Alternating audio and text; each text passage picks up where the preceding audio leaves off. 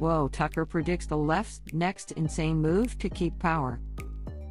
During an interview with Adam Corolla, Tucker Carlson predicted the Democratic Party's next move to stay in power, and we can guarantee it's not something that was on your radar. And so if your goal is to maintain power, and if you think once you relinquish power, the problem with criminalizing politics is the people who do it imagine or know that it will be done to them. So once you start indicting your political opponents, you know that you have to win or else they're going to indict you if they win, right? Right. And so they can't lose. They will do anything to win. It's no secret the left will do anything to win. We saw it with the Russia collusion hoax, impeachment after impeachment of President Donald Trump, and shady election practices. But how will they seek power this time around? Thing to win. So how do they do that? They're not going to do COVID again. I know everyone on the right's afraid they're going to do COVID and mask mandate. They're not going to do that. They can't do that. If they've already been exposed, that won't work. There's going to be, no, what are they going to do? They're going to go to war with Russia is what they're going to do. There will be a hot war between the United States and Russia in the next year. And really? Yes, of course. They want it anyway.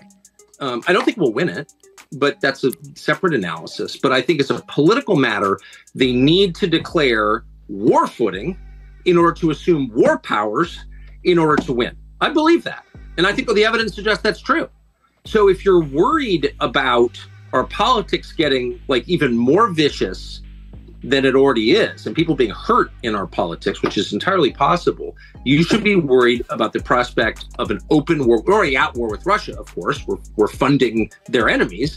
So we're fighting Russia. But I mean, an open battle with Russia where we say we're at war with Russia. I think that could easily happen.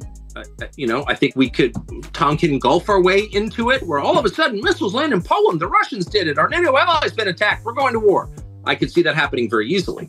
So if you're worried about that, you need to put as much pressure as you possibly can on the Republican-held Senate to force a peace, which can be done. The United States could force a peace in Ukraine tonight. We're funding one side. There is no Ukrainian army outside of NATO. If NATO withdrew its support for Ukraine, Ukraine would crumble in a day. So we are the only power in the world that can bring both sides to the table to force a peace, which will be unsatisfactory as all forced peaces are. Like each side will give more than it wants, but that's the only option. Otherwise, I would bet my house on it. We are going to war with Russia. And Tucker brings up a valid point. Democrats and neocons want to continue funding Ukraine with no end in sight. The stakes are everything, our life on the planet. I mean, these are the two biggest nuclear arsenals in the world facing off against each other. So like, this is insane. They're insane. These are people who think men can become women, who believe that face masks save you from COVID. I mean, these are not rational people. Would they go to war with Russia? Of course they would. Again, they want to anyway. And I don't know why Republicans don't get this at all, but they don't seem to get it. And meanwhile, Republican leaders, and Mitch McConnell's senile too, so I don't even blame him, but all the stupid Republican senators and McCarthy in the House, I mean, it's pathetic. These people are all on board with the war against Russia. Why? Well, I think it may even be scarier because you say they believe masks work or they believe men can become women and so on and so forth. I don't know that they believe that. I think it may be worse. I think they can say or do anything to hang on to power. Their view of Russia is very, and I can say this as someone who was, against the Soviets when it mattered, when they existed. But I'm maybe the only person in the United States who doesn't really have very strong feelings about Russia. I'm not that interested in Russia. I don't see it as our enemy or ally.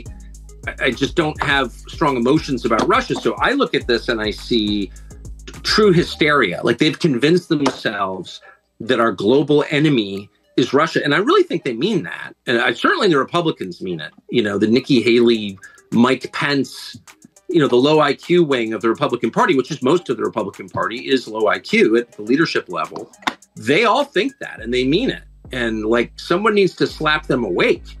You're leading this country to its destruction. We've already lost control of the world. The American empire's in free fall right now. And we're going to lose the US dollar. And when that happens, we're going to have real poverty here, like Great Depression level poverty. And it comes from this war. And I don't understand why no one else can see this, but it's super obvious once you leave. Go spend a week in Europe and talk to smart people on both sides. Like, it doesn't matter what their politics are, and ask them, like, what effect do you think the war in Ukraine has had on American leadership in Europe? Dude. And by the way, Western Europe is our only reliable ally in the world. We only have one real ally, and that's Western Europe. And Western Europe is being destroyed by this. The German economy was crushed when the Biden administration blew up Nord Stream. I know nobody cares, but if you think like long term about this, they're really kicking the legs out from under this country in a way that is not possible to repair, at least in the short. Is America as we know it done for? Instead of waiting to find out, we need to oust Sleepy Joe and his cackling dummy.